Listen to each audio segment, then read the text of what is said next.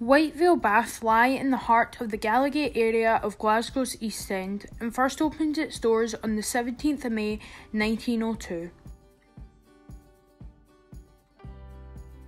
The new facility had separate men's and women's swimming pools, hot baths and showers, and a steamy wash house.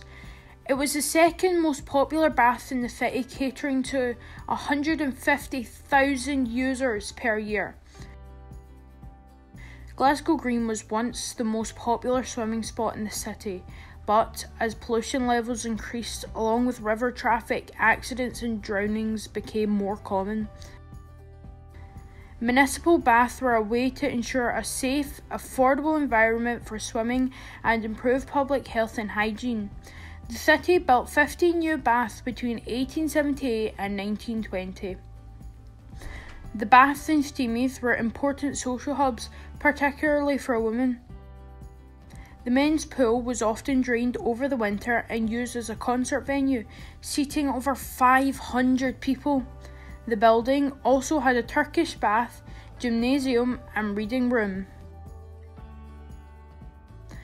The pools and steamy were closed in the 1970s and the buildings quickly began to deteriorate.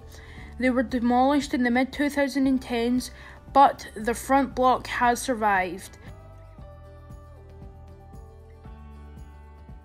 The eastern end of the Gallowgate has changed dramatically since the baths were built. However, Whitevale Baths has persisted, despite the cycle of demolition and renewal around it.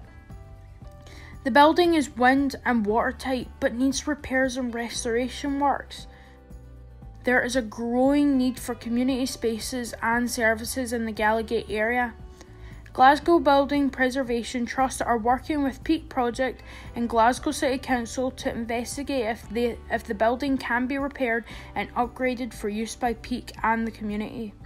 We want your help in understanding what the local community needs and wants to see in a new resource.